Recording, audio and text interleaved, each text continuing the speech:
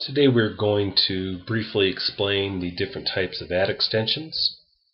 We're going to give a brief explanation and an example of each of these extensions, and in future videos we will explain much more in depth on how to actually set these up in AdWords and the benefits of them. First type is a call extension, and you can see here that the business's phone number is displayed in the AdWords ad, and this particular ad is called a click to call ad. So if you click that while on your high-end mobile phone like an iPhone or Droid, you will actually call that number and be connected directly to that company. Another type of call extension is the Google forwarding phone number. You can see this 855 number here is a randomly generated number by Google, and regardless if you call that from a landline or if you call that from a cell phone, the performance statistics will be tracked in the Google interface. Here are product extensions, the first being a product listing ad and the second being an actual product extension.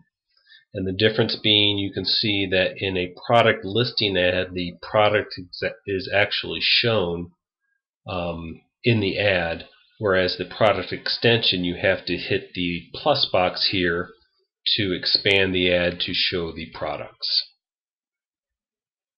This is an example of ad Sitelinks. And you can see here the AdWords ad has additional links underneath the ads that bring you to specific landing pages. And this is really great to promote sales, to promote seasonal items, and these links will actually bring you to those specific landing pages. Here's an example of location extensions.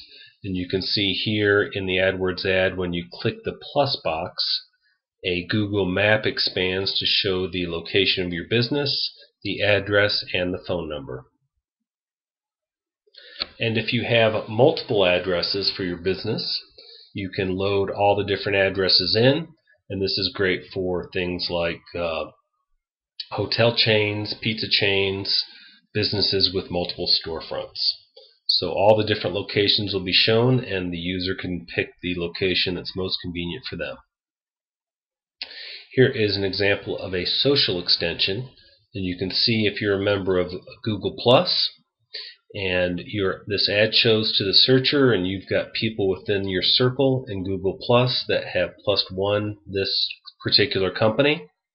The names and pictures of the people within your circle will show. Here's a seller rating extension, and basically what that is the gold stars here and the number of reviews. You can see it here and down here, and that is after you've met specific requirements set out by Google. We'll get it into depth a little bit more in that in future videos. And here's a video extension.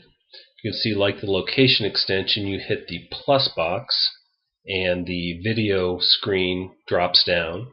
And if you play the video for more than 10 seconds, the advertiser is charged the cost of a click. And then after the video is done, you click either the video or the ad, and you're taken to that specific landing page. And that's it for today. Please stay tuned for more videos and deeper explanations on each of the different ad extensions.